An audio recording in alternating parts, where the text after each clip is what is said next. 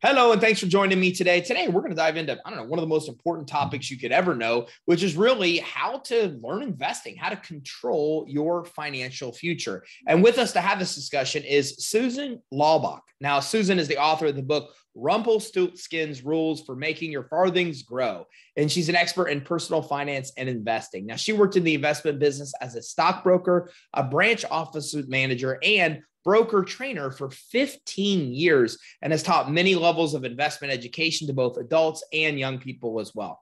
Now, Susan's book, The Whole Kitt Caboodle, A Painless Journey to Investing Enlightenment, in 1996 released, was recommended by Economics America and called the most well-rounded source of basic stock information and education by Better Investing magazine. Susan, thanks for joining us today. Thank you for having me, Ty. Yeah, I'm really glad that you could be here. So let me start with something that I think a lot of people don't know. Stocks and bonds. How are they different? Oh, well, I clarify that actually in one of my rules. In one, you are a loaner. When you buy a bond, you are loaning money to a corporation or a government agency or the government itself. And when you buy stocks, you are an owner. You are an owner of a business. And you need to get that in your head because many people just think it's, I don't know, like pieces of paper or something that goes back and forth. But no, you have a responsibility when you are an owner. And that's why it's a good idea to know what the company you own is doing. Makes a lot of sense. I love it when you put it in that format. As a matter of fact, your book really simplifies a lot of things that a lot of us just don't know. So tell me a little bit more. Rumpelstiltskin's Rules for Making Your Farthings Grow. Very interesting title. So what made you come up with this? Well, what is this about? Well, I don't know. The title just sort of flew into my head because I based the 7 rules, so-called rules, on fairy tales, which I thought told the story or told the concept easily. And it was my intention to make the stories humorous enough so that people would read them and be able to then take on some of those concepts that I mentioned that I feel everybody should know as they approach investing. If you are already an investor, but you have some lack of confidence here and there, it also is a good review of what you may already know or may have been ignoring. Like the big question, how many people have thought to ask, what can go wrong? Everybody gets excited about what can go right when they buy a stock, but rarely think about what can go wrong. And especially, we've had a very bad market the last few weeks. So we're in a more of a kind of depressed mood when it comes to investing. But prior to that, people were just buying, and paying no attention to the high price earnings ratios, meaning the high price of the stock relative to what the company was actually earning. And there was, a bit of a euphoria going on there. Just crying out for, if not a crash, at least putting some realism back into the market.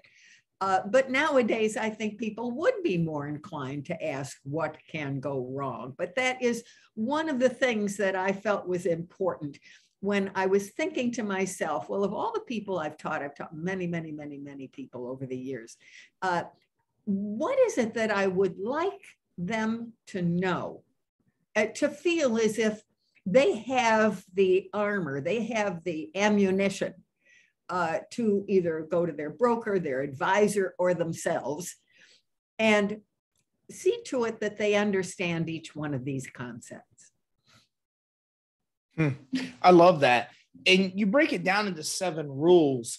Tell me a little bit more about these 7 rules. Okay, I start out actually not with a rule, but with the introduction of how a company goes public, because I think there's a lot of misunderstanding that you can invest in anything and you can't. It has to be a publicly traded company, meaning that it has to be either listed on the over-the-counter, I won't get into the weeds there, but over-the-counter market or one of the major stock exchanges in the main. There are other ways, but that's in the main.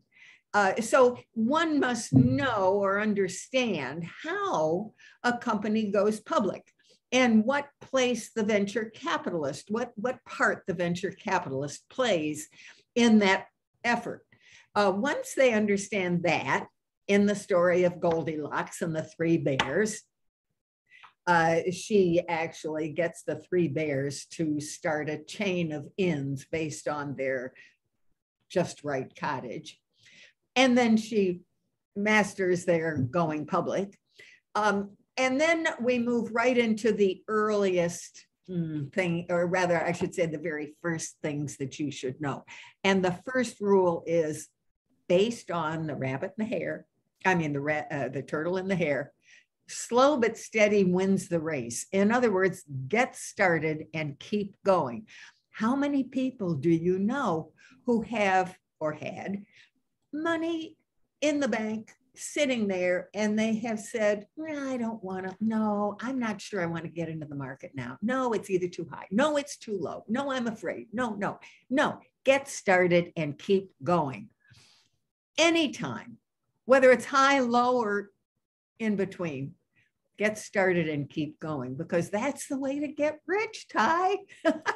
It's the only way I know of to get rich is by investing, not in the bond market, in the stock market, and grow.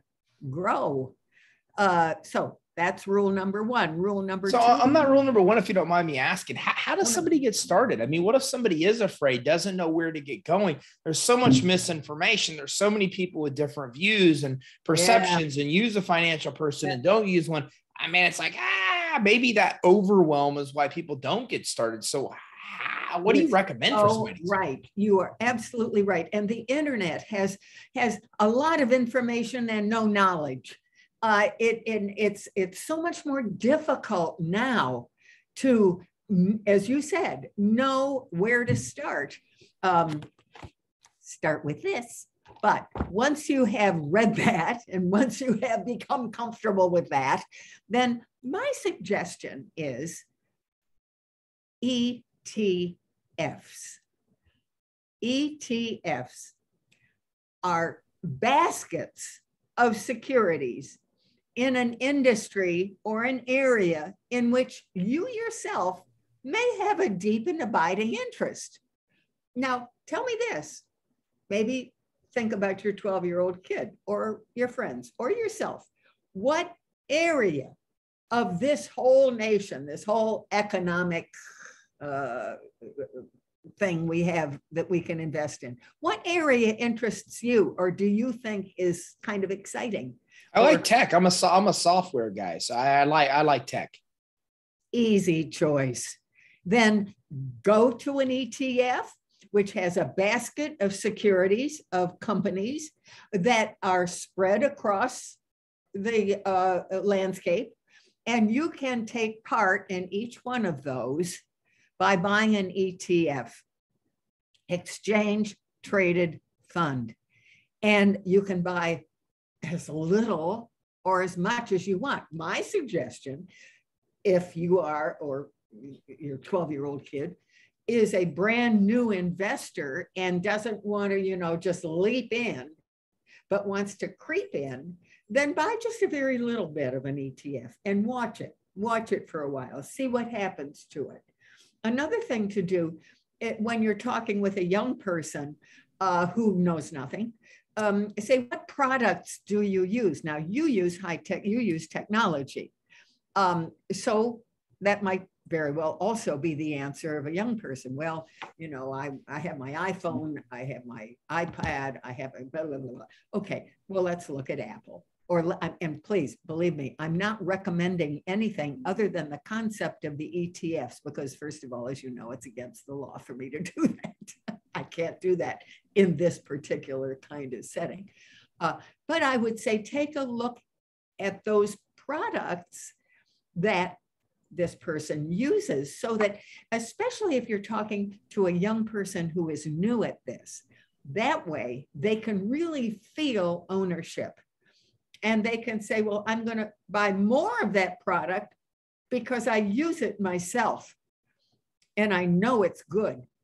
So that's a good way to get started. Does that answer your question, or is that? Yeah, absolutely. Absolutely. And I appreciate you spending some time on that step, because that's where I think a lot of people do get stuck. Yeah. Yeah. I agree with you. It's very easy to get all tangled up in all of the things that are coming your way. And it's hard to keep your focus. So the third thing is knowing the difference between a stock and a bond.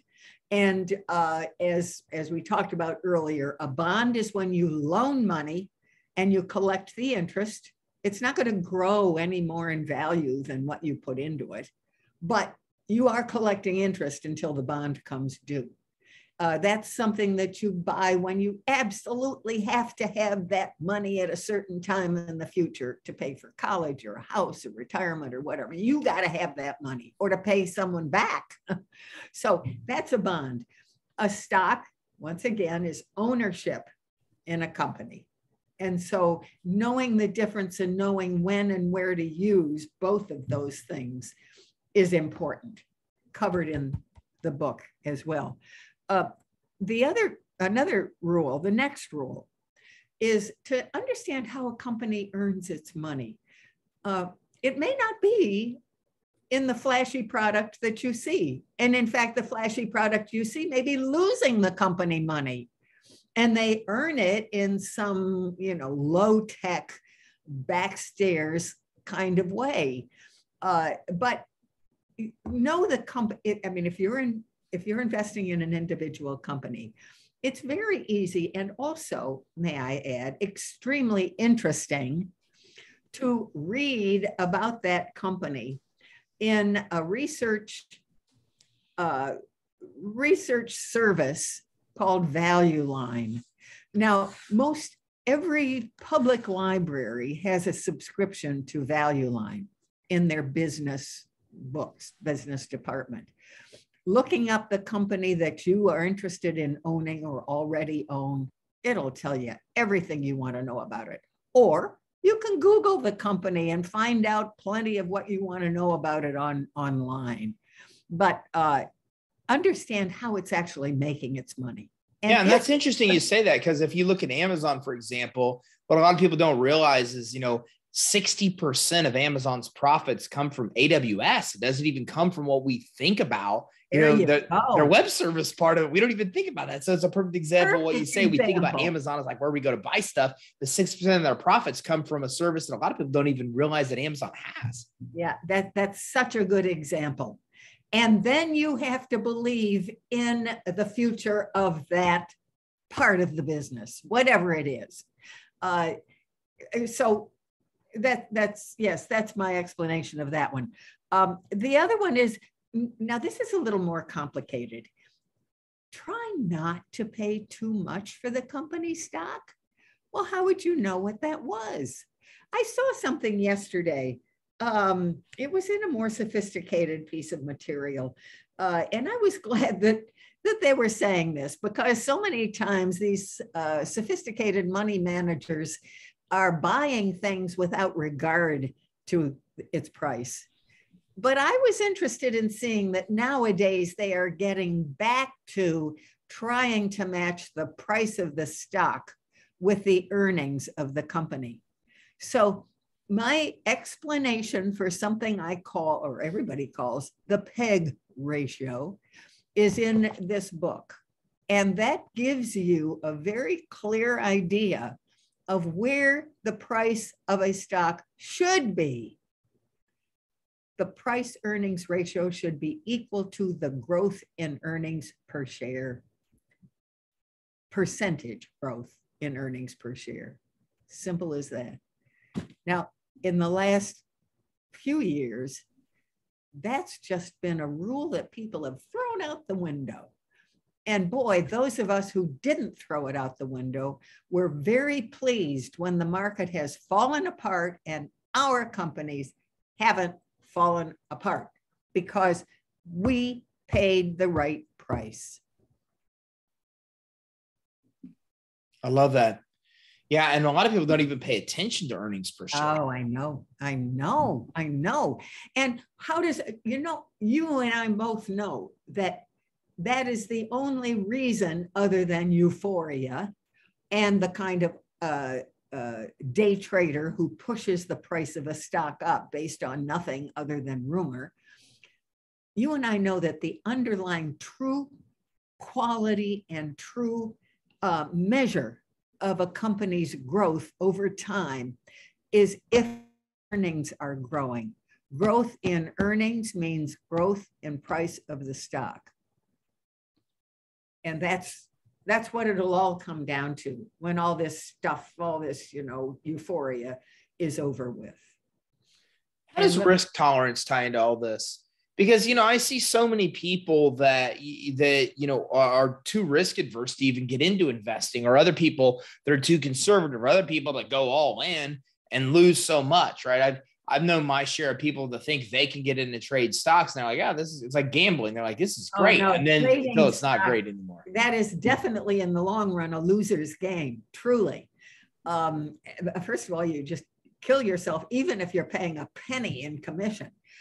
You can't time the market adequately. I don't know of anyone who can do that on a long-term basis. But aside from all that, that isn't investing. That is literally playing.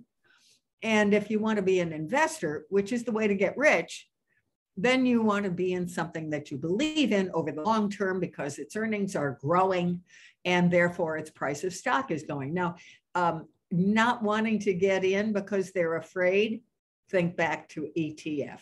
Think back to what we talked about first. Getting in, okay, just a little bit at a time then maybe. Just start out with a few $100s, something that maybe you would have tossed away on, I don't know, double Starbucks 3 times a day or something, I don't know, or a fancy lunch or something like that. Think about just trying it out. And actually, one of my best customers in the business was Richard Driehaus, called the father of momentum investing. And Richard, who sadly died this past year, used to always say to me, volatility is our friend. That right now, volatility is our friend. You've been looking, let's say you are investor A who hasn't gotten into the market because your favorite company price has been way too high because you were smart enough to know what was a good price. Well, volatility has knocked that good company down in the same fashion that the other bad companies have been knocked down. So it being your friend, buy into it now. So that is my answer to people who are afraid to get in. Now, those people who are just going hog wild and buying everything and thinking they can trade and make money, those aren't my people. I have been in the business a long time, and I can tell you that no one I know, and I know many, many, many people in the business, no one I know believes that the market timer or the day trader will in the long run make money. That's interesting. So short term, but not long term. No, I'm saying long term is the best investment. Short term. But you mean they might make money short term, but they're not making money. Yeah. I would venture to guess that will not play out if they continue to do that. If they start short term and decide this is a pretty good thing, I'm going to stick with it and become long term, that's another matter. Here's something else. This is the last of my rules. And it says, don't expect your investments to spin straw into gold. Now, what that says is have realistic goals for your investing.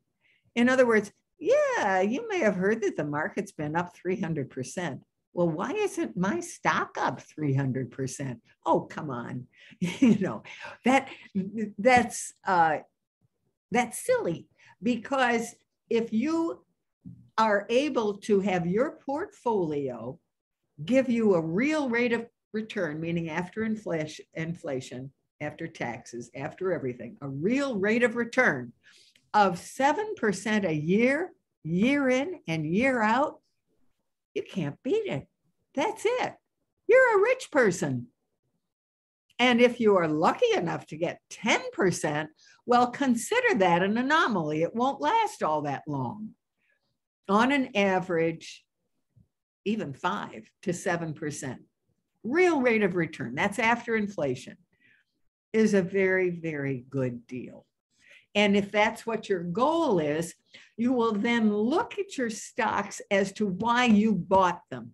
You bought certain stocks for income, utilities, REITs, you bought those for income, and they pay income. And it usually grows that income in dividend payments year after year, if it's a really good company. But its earnings aren't growing particularly. So it will be a more modest kind of a growth. If you buy a growth stock, because its earnings were growing, you're not going to look for a big dividend payment. That would be unrealistic. You bought it for growth, but know why you bought each thing you bought. I used to say to my classes, have at least 5 reasons why you bought this company. And if you often, people ask, well, when do I sell a company? When do I sell a stock? Ideally, never, but that's not realistic. You sell a stock when those original reasons that you bought it are no longer true. If you bought it because of great management and the management leaves, you bought it because interest rates were going up or down or whatever, and that doesn't happen.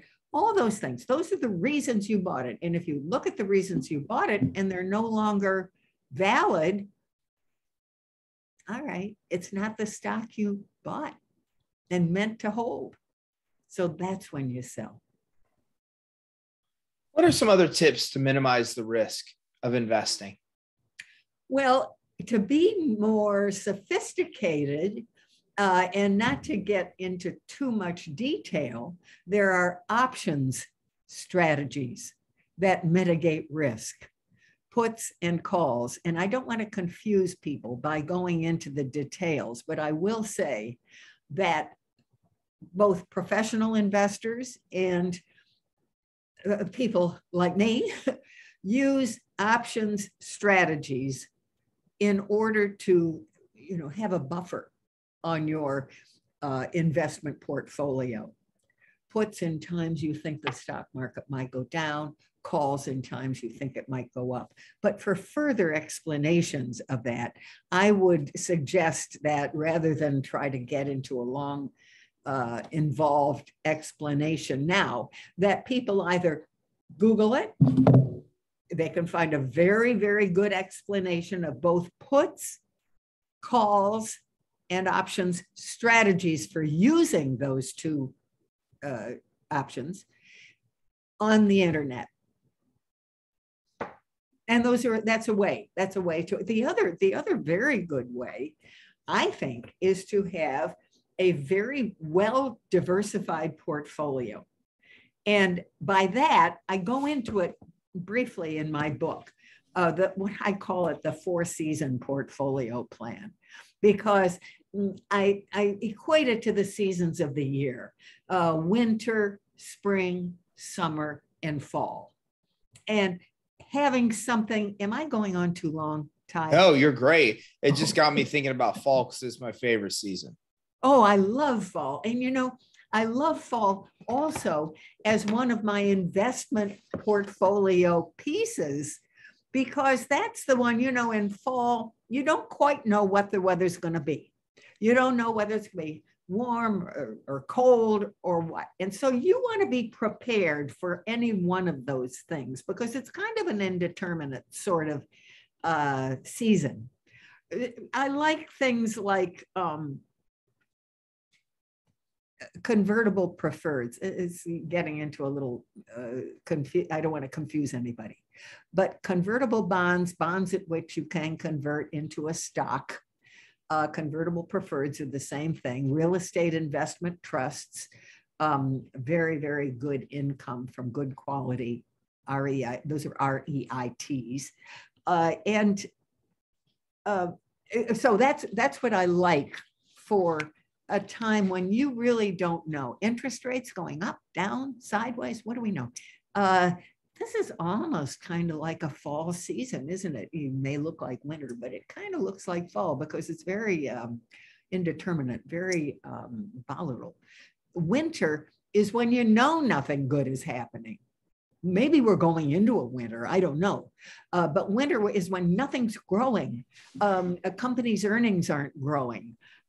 It's just a very depressed time in the stock market.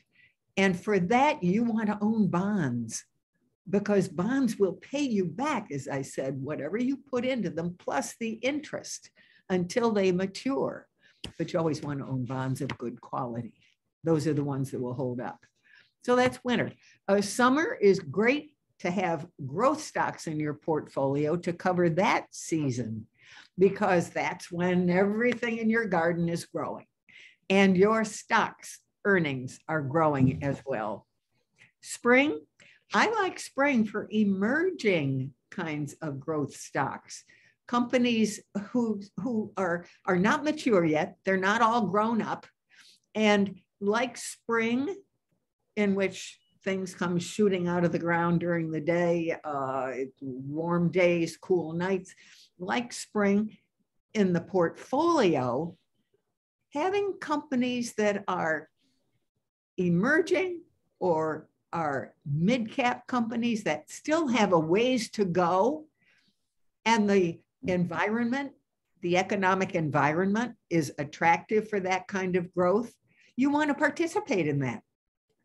So if you have investments in your solid, your long-term portfolio to cover spring, emerging stocks, summer, growth stocks, fall, convertibles, REITs, and winter, grade A, AAA, or AA bonds, you can almost sit back and say, no matter what happens, I'm taken care of.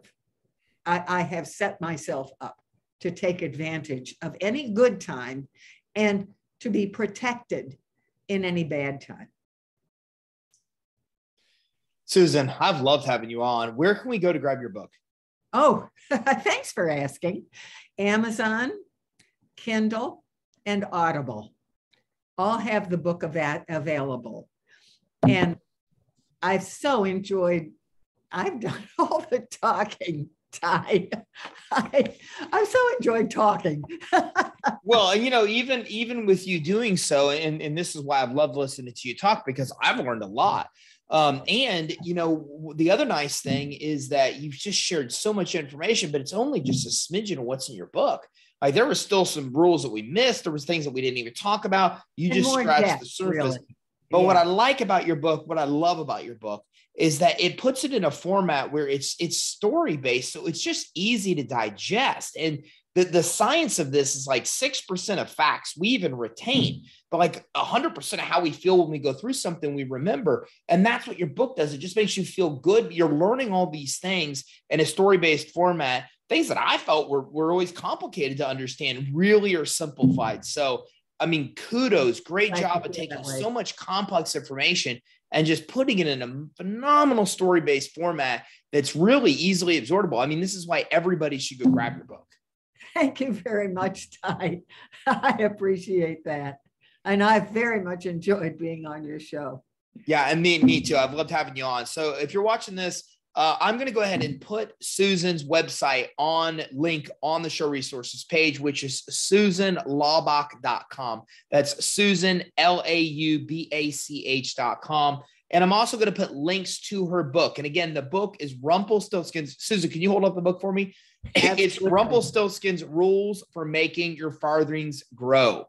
So take a screenshot of that real quick. if you can. It's Rumpelstiltskin's Rules for Making Your Farthings Grow. You've got to grab this book. I mean, look, there's a lot of us that should know this stuff, but we don't because it's complicated. We don't have time to learn it. Her book is super simple to read, easy to digest, and you're going to walk out with a lot of complex things that you didn't know before that you now can easily understand just by reading one book. And I love that.